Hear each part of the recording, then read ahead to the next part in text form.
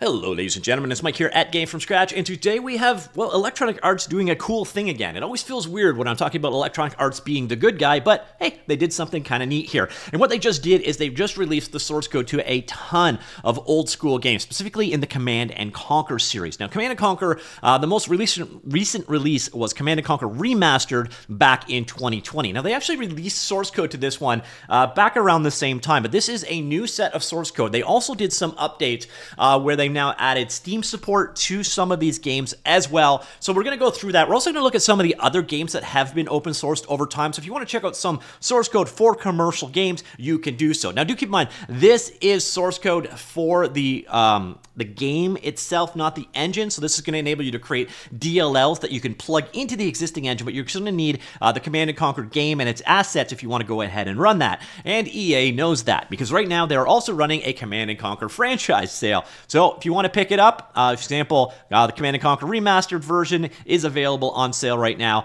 And then we got a number of other different versions of Command & Conquer, and some of these actually have new features and functionality that are part of this release. So we've got over here, this is from PC Gamer, an announcement on this particular release. So EA announced that it is releasing the source code for a bunch of old Command & Conquer games. Here's the bit where I am, as a man who enjoyed modding but a bit lazy, get excited. Adding Steam Workshop support to a few more. So, games getting a source code release are Command & Conquer, Tiberian Dawn, Red Alert, Command & Conquer Renegade, Command & Conquer Generals, and 0 Hour. They're being released under the GPL license, meaning folks can mix and match and redistribute them to their heart's content without EA lawyers smashing down the door. By the way, do know that there are definitely some other catches to the GPL license. If you make any changes to it that you redistribute, you have to make your changes public, that kind of stuff. And then as for the Steam Workshop support, what's getting switched on for Command & Conquer Renegade, Generals, and 0 Hour, Command & Conquer 3 Tiberium Wars and Kane's Wrath, and Command & Conquer 4 Tiberium Twilight, well, I guess they're all getting Steam Workshop support added as well. They've gone and updated all the mission editor and world builder tools so you can publish maps directly to the Steam Workshop. Plus, it is putting out a modding support pack that contains the source, XML, schema, script, shader, and map files for all the games that use the Sage engine. I lack the useful skills to know what that really means for the modding scene, but I look forward to reaping the benefits down the line. So, you're getting all of the source code available out there, which is pretty cool. And then on top of that, it is all available online. So you can check here on the GitHub repository for Electronic Arts. You're going to see they have now added CNC Remastered Collection, CNC General, 0 Hour, Renegade, Red Alert, Tiberian Dawn, modding support, and so on. They've actually got a ton of repositories. You're actually going to find there are some very interesting repositories that EA put out. One of the top being their STL libraries, being one of the most commonly used STL libraries in the world of games, for example, EA STL. But the new ones we've got here, obviously, are these repositories for CNC General, 0 Hour, Renegade, Red Alert, Tiberian Dawn, are all being added here. So if you want to go ahead and check one of those out, here, for example, is the CNC Remastered Collection. And in terms of license, again, GPL. These enable you to create the key DLLs for the games. So EA released only Tiberian Dawn DLL, Red Alert DLL, and Command & Conquer Map Editor and their corresponding source code under the GPL v3 below, and additional terms at the bottom. So you can see the source code is all here. So you've got scripts in here. Okay, single Python script, and I think everything else is here. So you can see this is old school source code. You know, back when we had a 13 and 3, no, was it 8 and 3 file name extension? Yeah, 8 characters followed by 3 characters. So you're going to see a lot of these file names are going to be very concise in nature. Again, you can see the majority of the code is C++ based. Now, one of the things I got pointed out, this was actually pointed out to me by a fellow on the Gamefromscratch Discord server, which, by the way, is a lovely place, and you should check it out. The link is available down below.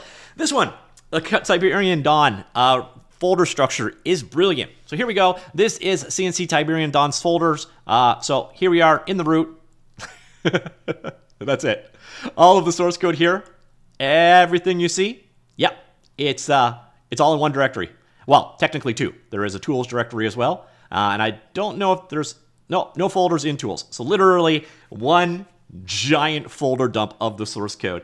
So yeah, that's the way we used to do things. Now, interestingly enough, if you want to compile this one, you're going to have a challenge finding the code for this particular one here. You're going to probably want to stick to the remaster if you're going to try and build things these days, because it has, of course, and being updated and is more current. So yeah, all of the source code is available. And I did promise at the beginning of the video I would talk about other projects that have been open sourced, other game projects you might want to go ahead and check out the source code for. The first one is this one. So Command & Conquer, a different batch of source code, was actually released a while ago. This is a different set of source code though, so you're going to want to use the new version if you're going to go ahead and do that.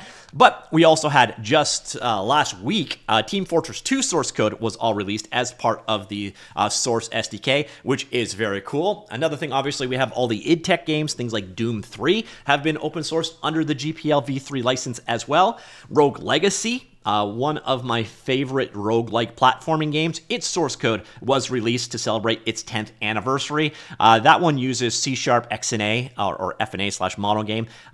If you want to see how those kind of games are created, so if you're looking for a very successful C# source code to go and check out, that one was released as well. Descent 3 was released back in April of last year as well. And on top of that, Amnesia, Dark Descent, and A Machine for Pigs source codes were both released as well. So yeah, that's it, ladies and gentlemen. Command & Conquer's source code now available. A bunch of them actually are available.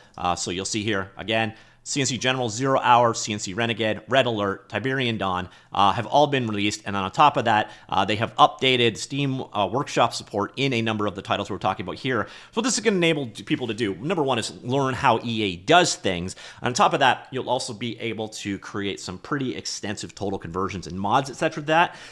So I always love seeing these source code releases. You know, you're not going to be able to take the source code and just make your own game from it, but you might be able to make an individual aspect from it or learn something or figure out, say, how they did pathfinding or something to that effect, or it may just be fun to see how many times they swear in each particular bit of code. So, ladies and gentlemen, Command & Conquer, a variety of different source code releases today. A very cool thing. Again, it's always a little weird when you hear about EA doing cool stuff. And again, there are a number of other projects out there that have released their source code as well. I will have links to all the ones I mentioned here. There are other ones. The first one I remember ever was Abuse, Crack.com.